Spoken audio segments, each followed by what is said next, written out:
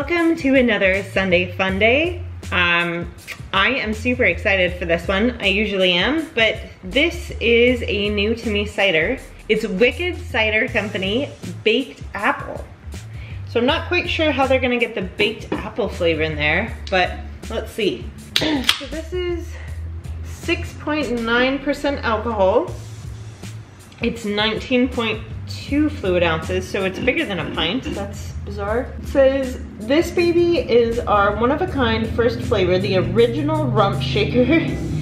Flavors of apple pie are delivered to your taste buds in this liquid yumminess.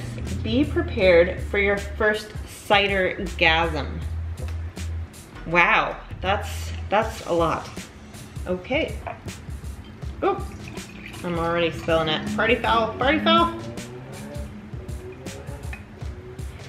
Well, it just looks like regular cider.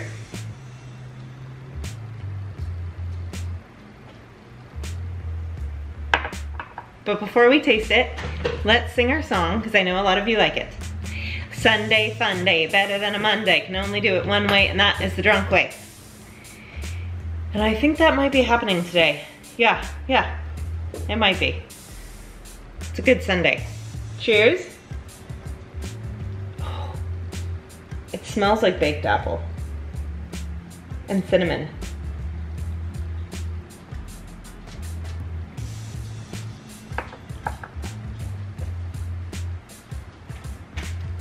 Wow.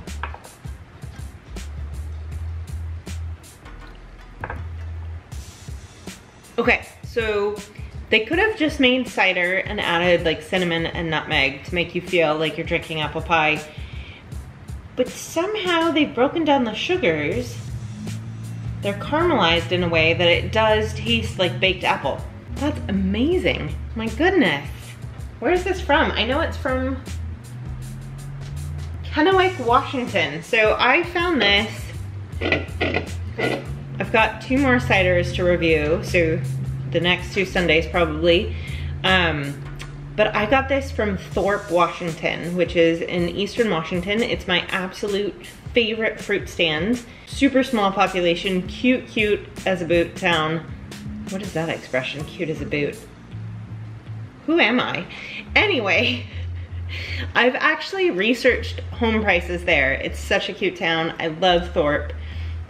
I stop there almost every time I'm headed over the mountains. But yeah, they had like a ton of cool ciders, and the cashier that was helping me check out said that he'd never seen this in like a tall boy version. So that was interesting, but apparently it's really popular out there. I have never seen it in Western Washington. So good. Kennewick, huh? Never would have known. So Washington is super famous for its delicious wines. We have a lot of wines that are grown in Eastern Washington. And we have great wineries in Western Washington that ferment those grapes. But then I guess we have awesome cider too, and beer. We have beer. I see hops farms all over Eastern Washington. So, I mean, we have it all, really.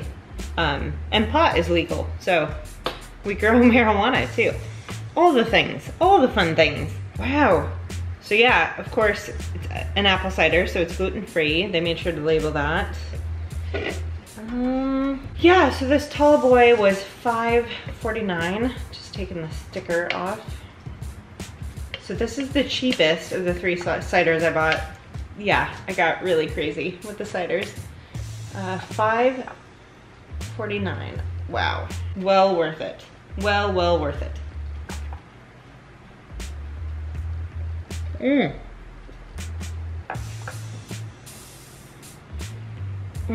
I must love cinnamon. It reminds me a lot of like pumpkin spice things.